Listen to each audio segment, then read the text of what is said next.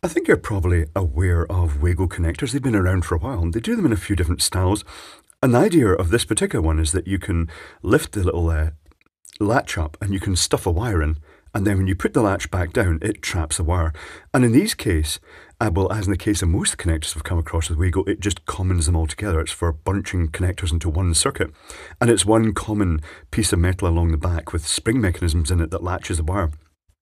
They also do a low profile version like this that has a little flap that goes up and does the same thing. It's got the little metal channel at the back that traps the wire and grips it and makes the electrical connection comms along the whole lot.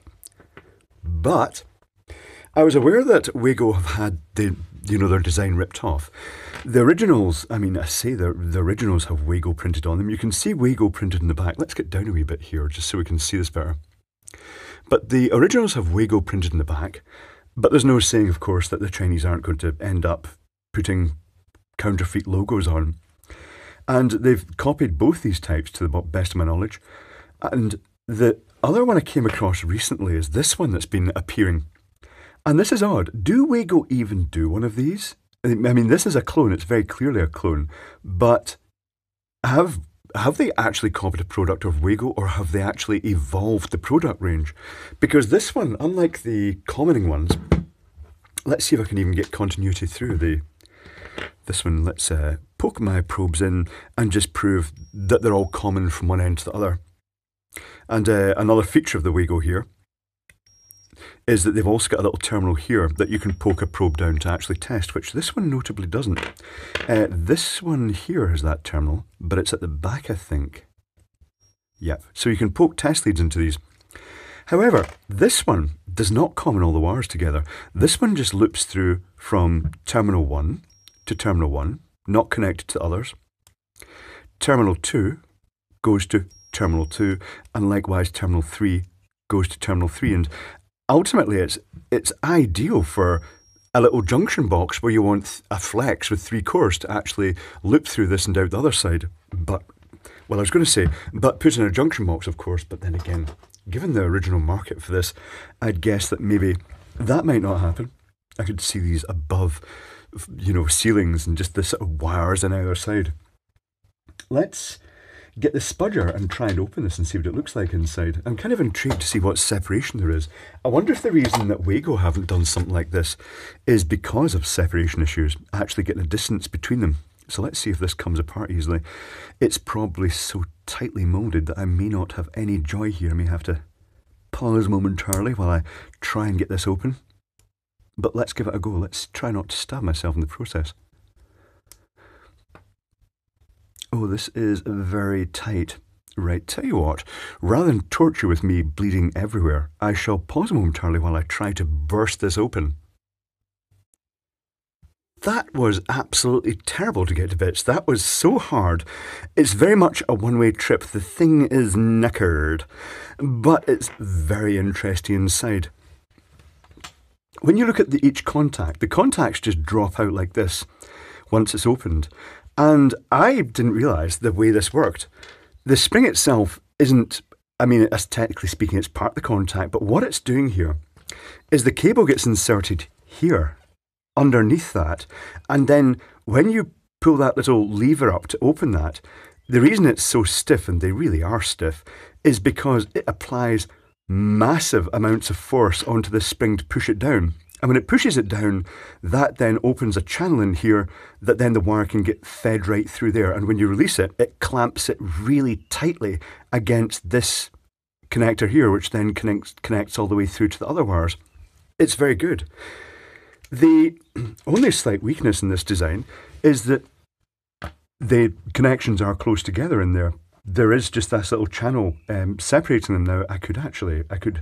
We could go up to full-on Trumpy vision, but before I do that, tell you what, I'll bring in the listing and show you what the listing shows.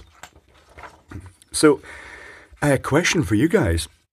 Is this a standard Wago product? Or, I know this is a clone, but is it something that Wago actually do? Or is this a clone that has evolved into a really, really useful connector. So this was 10 pieces, 3-pin universal combat wire wiring, connector, conductor, terminal block. Came from CGL3478. It was £4.65 for 10, which almost seems expensive by Chinese product standards, but this does seem quite good quality. Now, John Ward, hello, JW here, did some tests on these. He got some of the originals, and I think he got some of the originals and put them in series with some of the copies, and then just gave them a real good grilling.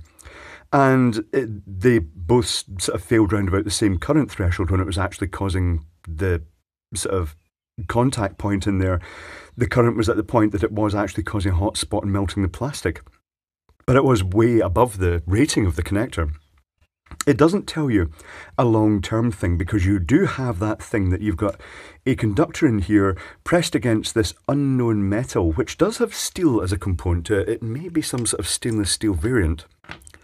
And you don't know how that's going to be over time, the connection between two metals, that some sort of oxide layer or reactive layer may actually form between those. So I would always recommend that, you know, if you want to use Wago terminals, they're not that expensive to get the original thing. Try and get them in packets from a local supplier, preferably a local electrical supplier, or like I think Screwfix sells them in the UK. Maybe Toolstation too, not sure.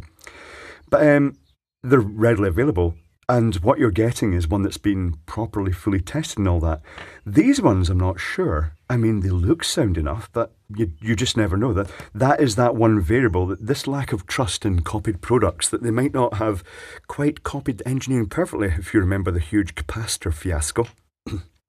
So I'm going to introduce Trumpy Vision here.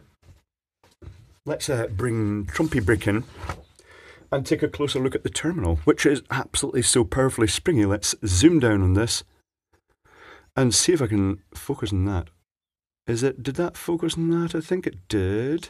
So this spring here is just immensely springy. With it out of the housing and not being able to push down on it in the housing, it was really hard to push that down enough to actually get that wire in. It really is incredibly springy.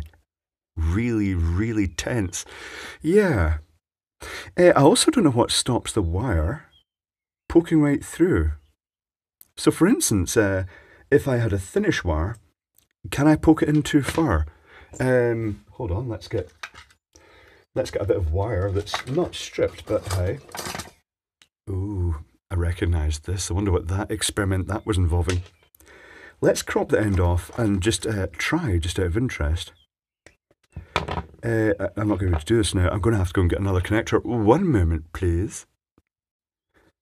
So what I was wondering there was, if both of these are up, can I just poke a wire right through? And the answer is, no, it does seem to find some sort of limit. I'm not sure what that limit is. I'm not sure what stops that going further. I'm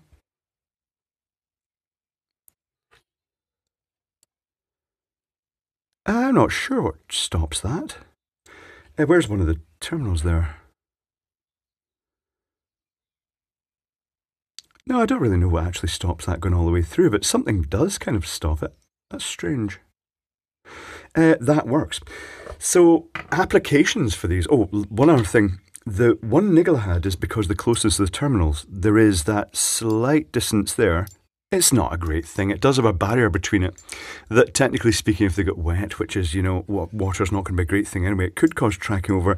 If the middle terminal is earth, live and neutral, either side, then it's going to cause an RCD to trip. You know, it's nothing major. It's a petty niggle. I don't think it's actually a major issue. Let's focus down onto the bench again. So what application could I see for those? Well, the first one that came to mind was these hydroponic lights with the little stub of flex coming out. It would be kind of perfect for just joining through if you didn't have proper plugs and connectors, if you wanted to add on to a flex onto these, because they do come with such a tiny flex. And, you know, it's just a really handy way of joining a flex, maybe in an enclosure or something like that. So it's strange. It's actually a really neat idea. I'm going to have to investigate. I'm going to have to find, do Wago actually do an official version of these?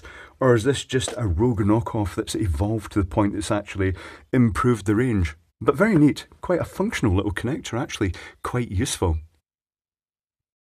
a little bit extra to add to this video that suddenly made me think, not bad. Watch this. I'm going to zoom in a bit, right? Big magnet, stainless steel springs stuck to the magnet. The back contact, not sticking to the magnet because the back contact is tinned copper.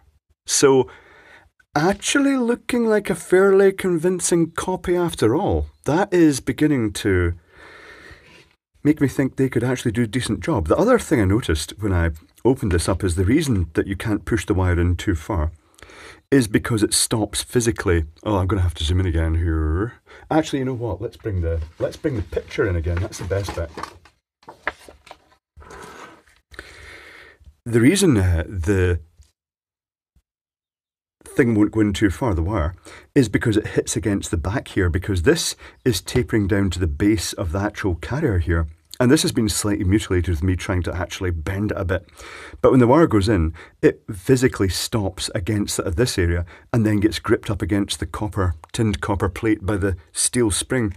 That is pretty impressive. It also makes me quite impressed at the Wago terminals if they are using the same technique. So there you go. It's really not too bad at all. It's quite an impressive little connector.